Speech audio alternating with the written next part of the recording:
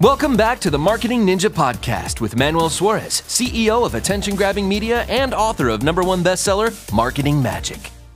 The game of marketing revolves around you stay in present time and change with the changes. Because it's like, I like to describe the overall conquering of attention is riding opportunity waves. You're not going to make opportunities on marketing. You're going to discover them and get on top of them so you can take advantage of them and ride these opportunity waves. And they change. TikTok was not an opportunity 5 years ago. It is an opportunity now to get attention on that platform.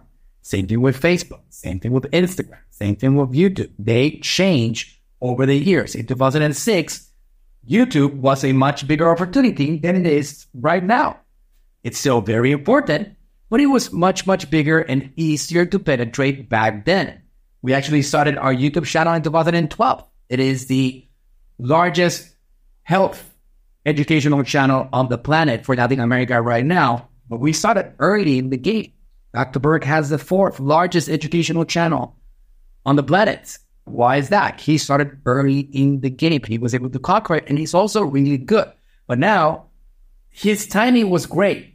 To start, even, let's say that you have the exact Dr. Berg superpower, and you are like a clone of Dr. Berg. You're not going to be able to succeed at the same level that he did because the opportunity has changed. So you have to think about, what is the opportunity right now? How can you get the most attention at the lowest cost right now? So you got to stay in present time, right? So right now, radio doesn't have a lot of attention. People go to their vehicles and they plug in their cell phones and they do Bluetooth or they do Apple CarPlay or Google Play or whatever it is. And then they'll be listening to podcast shows or audiobooks. That's where content consumption is happening.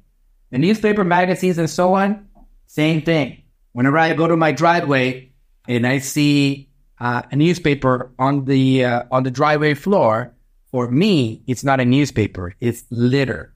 So my viewpoint is different. I just pick it up and I throw it in the garbage. It is annoying. It's developed traffic. I don't want it in my space. So all those people that are being told, oh, we get 10,000 impressions. No, you get 10,000 people that are annoyed with the newspaper that pick it up and drop it in the trash. So people, stay in present time. Don't be operating with the same ways that you operated 10 years ago because you're going to waste your advertising dollars. You got to think with the present. If you don't do so, you're going to be doing all these campaigns and coupons and whatever it is, and nobody's paying attention. So now we start getting in trouble. Email is still the opportunity. Email line is very, very important. Phone numbers is even a bigger opportunity if you go comm line. What's happening on the text messaging world? Whenever you send out text messages, people are going to open them at 90% or more.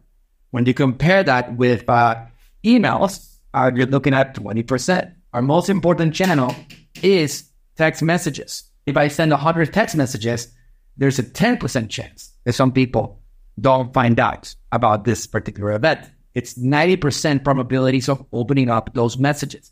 So still today, 2024, if you have a contact list of phone numbers, this is where you start. So again, we're figuring out the superpower. I'm going to show you a couple more quotes on this subject in a second. What is your ability to help people impact the world? I started building my businesses using my communication lines. It all started with my lines.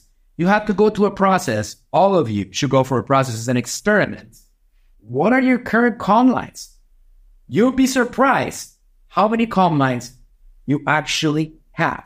And these are actual comm lines. So here's a question for you. Who feels they have the ability to help somebody else with their products or services?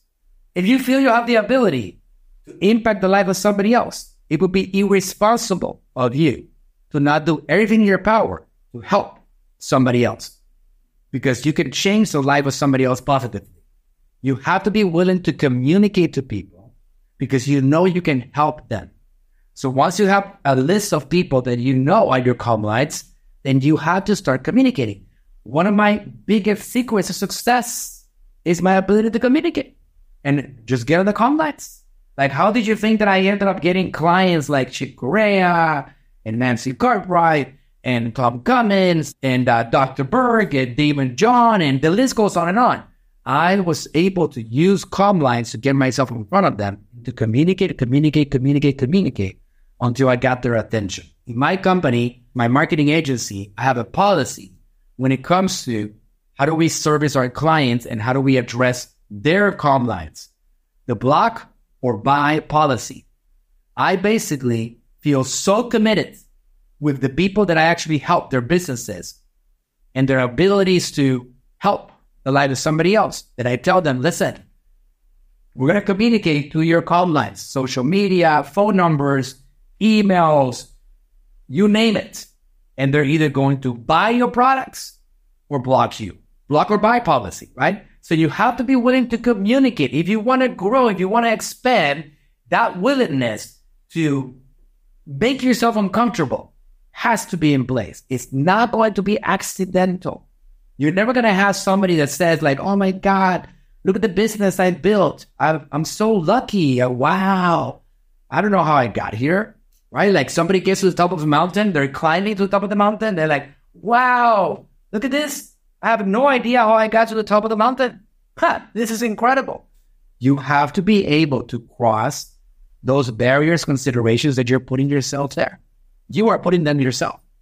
Success is largely dependent on your ability to communicate. If you do communicate, you eventually get business. There are people along the way, many people, that closed the door on me. That's all part of it. They rejected me, that denied, that said no thank you. And now they look at my success and they're like, man, I wish I would have taken him up on his offer earlier. It's all part of the journey. It's all part of the process. Hey, thanks for listening. If you enjoyed the podcast, go ahead, leave us a review and subscribe to tune in for future episodes. And if you're looking for a team that'll go above and beyond for you and your brand, go to talktoaninja.com today.